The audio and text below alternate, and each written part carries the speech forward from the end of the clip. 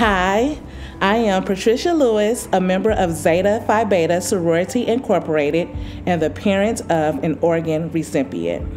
It wasn't so much of knowing that he needed the donation. He was always in stage 4 kidney failure, so once he made it to the process of where he had to receive dialysis, that's when it became like more stressful. Had to take off of work 3 days out of the week.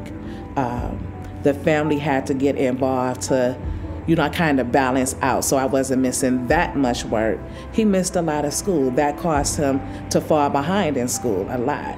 Once he received the transplant, it was a difference in, he began to grow. Previously, before he had it, he didn't eat a lot.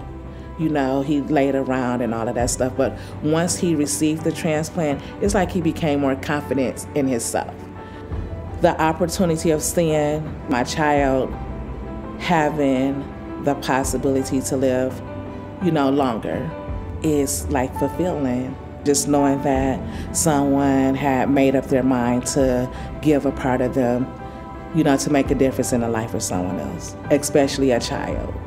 It's just awesome to know, like, okay, he has a little bit more time left. I don't have to worry about what if he don't ever get a transplant, or could today be the day?